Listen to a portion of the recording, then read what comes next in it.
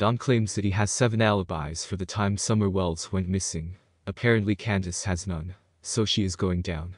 2 years later, and still no arrests in Summer's case. I doubt TPI will even come out on Thursday to make a statement, as they continue to say there is nothing more they can share publicly. Still hoping they are getting closer to closing in on those responsible for Summer's disappearance. Anyway, in this video I want to talk about something I found regarding Don's alibis. It's actually very interesting, since I've always wondered about these 7 alibis of Don's and what they actually were. I found this on TikTok where Don explains his 7 alibis to share, from voices behind the wall. He says 7 people at his job saw him. However, does that really mean they saw him all the time? Were these 7 people in his presence all day, right until the end of work? Highly doubt it. He says his cell phone is also his alibi. I have no doubt that Don was at work that day, but when he left to go back home is what I question.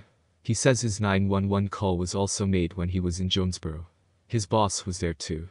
So, basically that is Don's 7 or more alibis. Seems very well thought out. He also said that Starlink is his friend, so I guess he was using the Subaru to work that day. What do you guys think? Drop your thoughts down below.